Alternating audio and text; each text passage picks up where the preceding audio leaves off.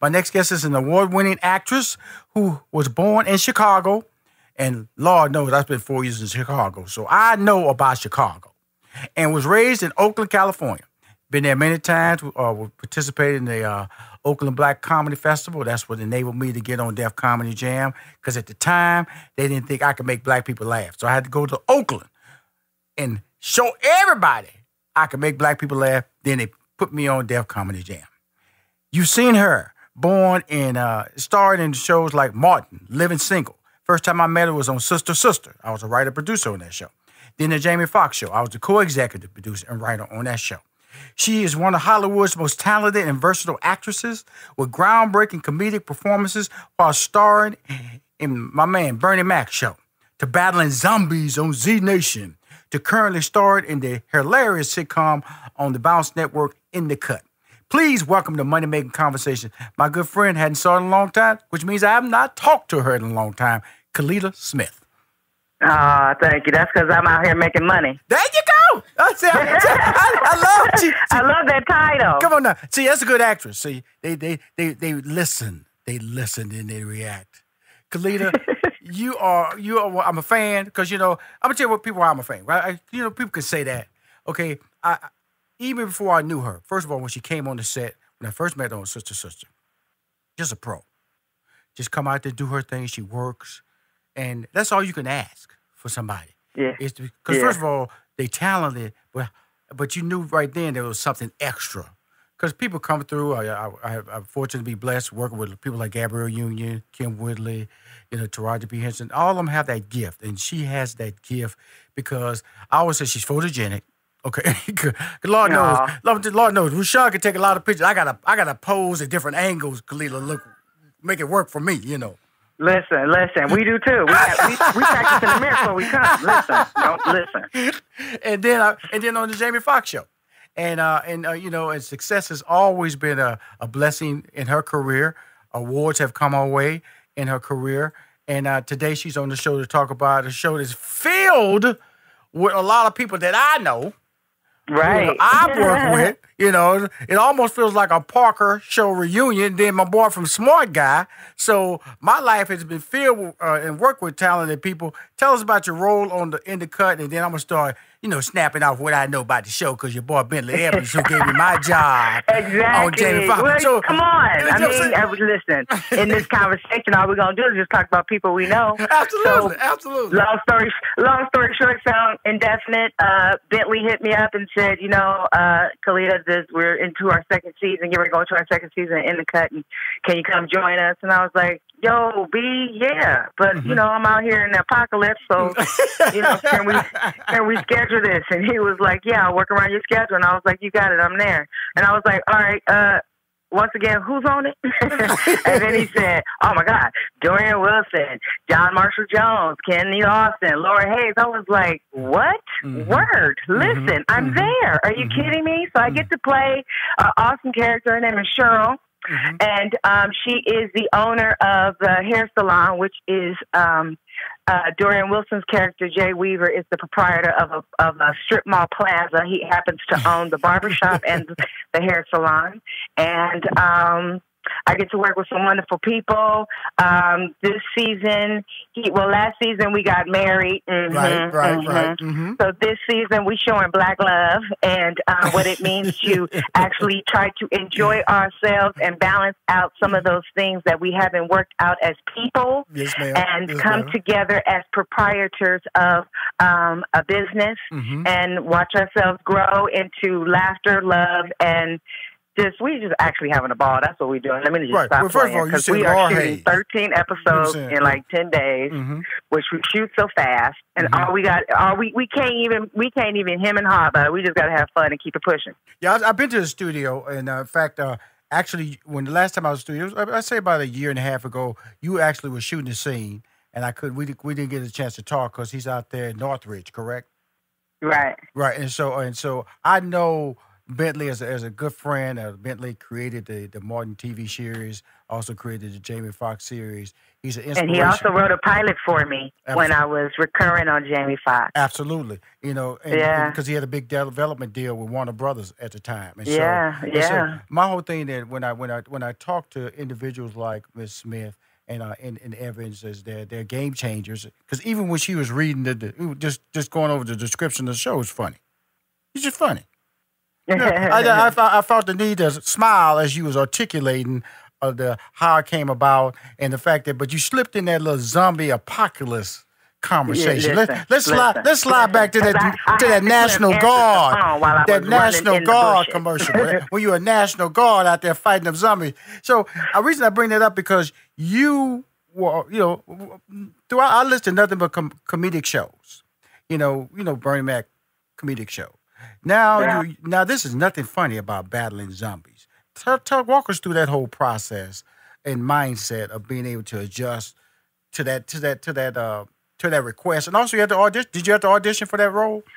Did I have to audition? And I didn't even realize what I was auditioning for. Okay, let's just be honest right there for 2 seconds. Because what I said, they only gave me 3 sheets of material, which means a couple monologues. And I knew it was a drama because I can do both.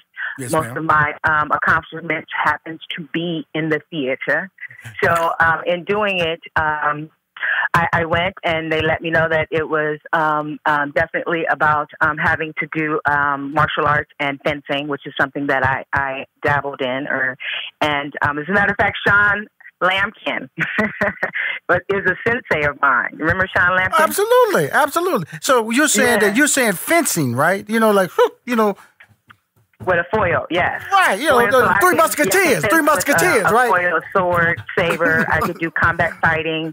I did my own stunts in this, which is probably what made it more advantageous for me to be able to do this show. But the great thing about it, the writing was excellent. It gave me an opportunity to show something different besides just doing comedy, because what I am choosing to show in this business is that range is everything, and that because we are actors and we do a role very well doesn't mean that's all we can do.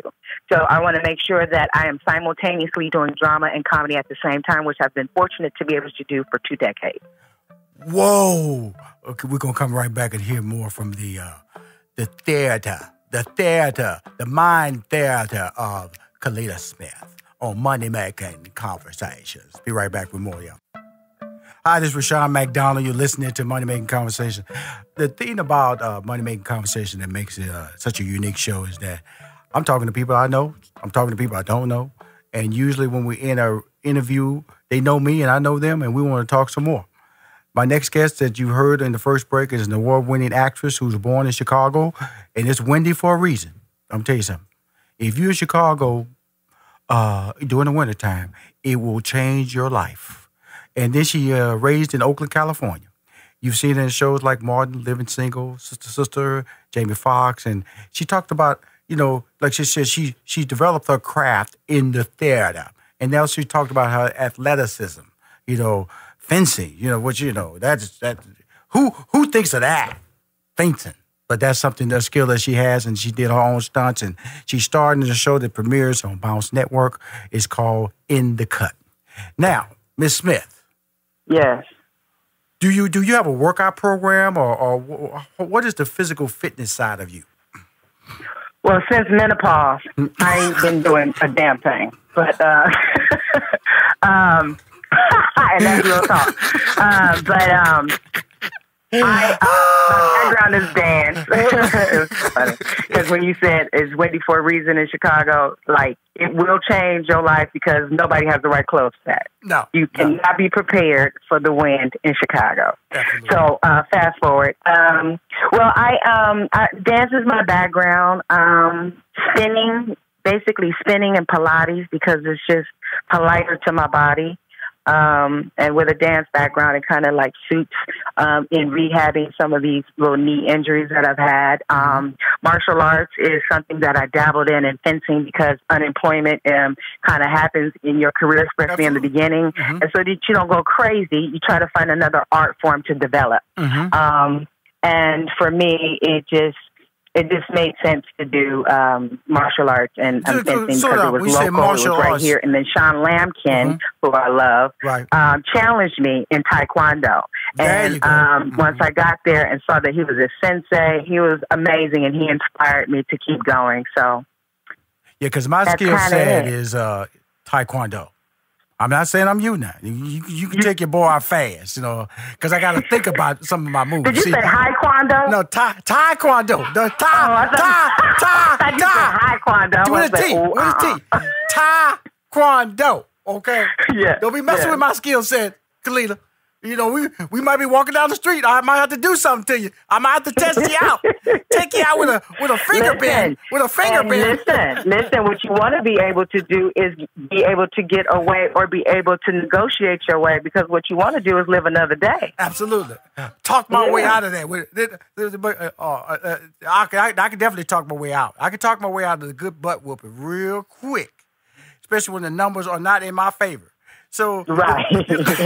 So it was something I was reading your bio, and I want to bring this up because it shows that special side of you. It says you are a big supporter of more women behind the camera and female filmmakers, in addition to lending your name and time to New Image Homeless Shelter. That was a couple of things we talked about. Let's talk about first being a big supporter of more women behind the camera and female filmmakers. Oh, yeah. Well, I just really think that there's a different sensitivity that we as women have, especially women who have come through this business, because not always have we women of color have been treated fairly. I just think that even for myself, I would be interested going down the road of doing a little DPing, just so that certain angles and lighting, you know, those kinds of things makes a difference in a actor's career. You know, those kinds of things make you a star, close-ups and things like that. And sometimes you'll get situations where you might be the only African-American, the only person of color in the project, and they really don't know how to light you. Right. You know, and those kinds of things those kinds of things put you in a different disposition, which is not totally fair. So, even with, you know, there's just a difference between a female director and a male director, not to take away from it, but a female director has a tendency to be a little bit more patient, you know, more maternal about it, especially if there's an actor who may be nervous or maybe unsure, you know, and you may not have time to really go to a place where you have to start coaching, but if you just say the right words to an actor, it changes the whole moment and it changes the whole dynamic.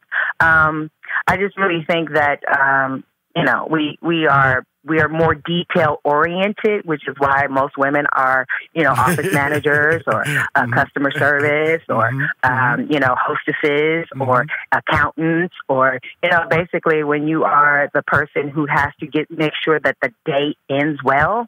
Right. A woman is pretty good at that. Absolutely. It's really great to hear this conversation, because I've been fortunate. On the many sitcoms I've worked, I've had female directors and male directors, and their approach is definitely different. And there's no negative push on either one of them, but you have to accept that their styles are different.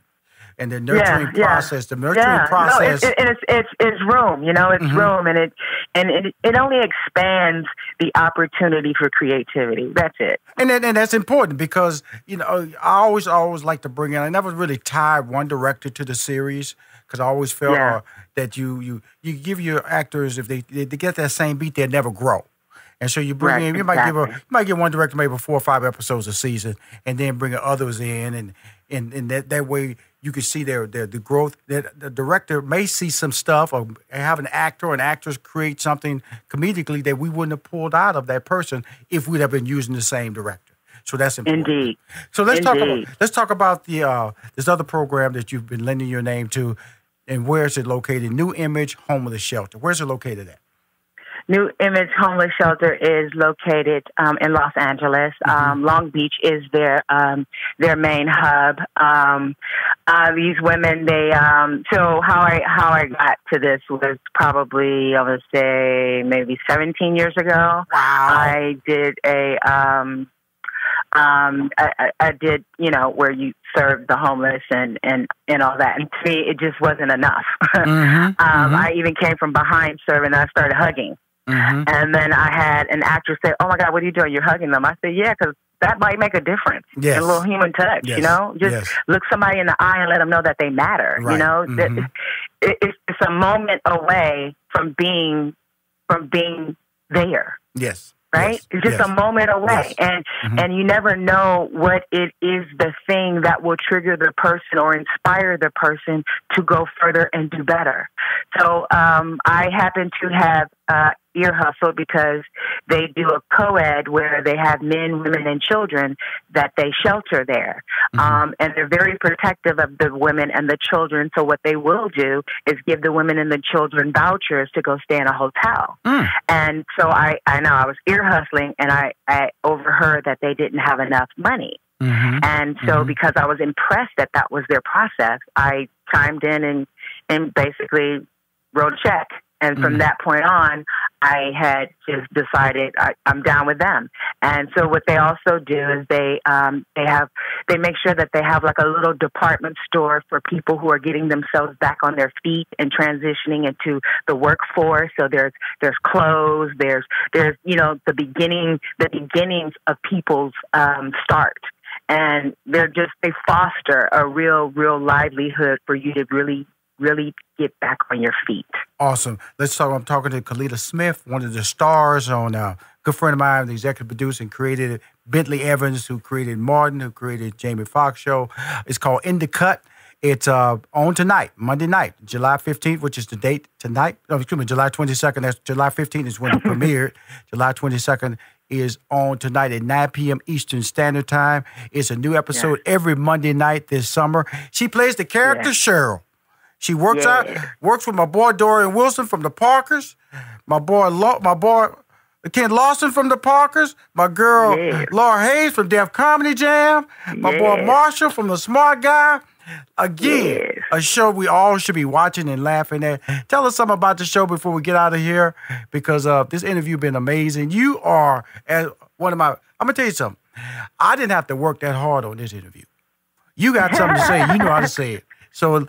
Tell us about the show so we can get out of here, my friend. Again, The Bounce is on the Bounce Network. It's must-see TV. If you ain't doing nothing on Monday night, what you need to do is just go on and find us, bounce around and find us on Bounce, and you'll have a good time, and you get to see us, the chemistry. You get to see people that you've always loved, and we have a great host of guest cast coming through. Every Monday, you can catch this show. It's a great show. It's called In the Cut on the Bounce Network, 9 p.m. I'm talking to Kellita Smith. She's a could I say taekwondo? She said I do high kwando. I took offense to that because she made me feel like I was, a wimpy wimp. But I do taekwondo. I am not a brown belt. In fact, I wear regular belt when I do my taekwondo. Because she wasn't. I'm gonna tell you something, Kellita. You wasn't too far away from high kwando, though. listen. Watch it now. I'm from the 1900s. Oh, I love it. I want to thank you for calling on my show. This has been an amazing interview.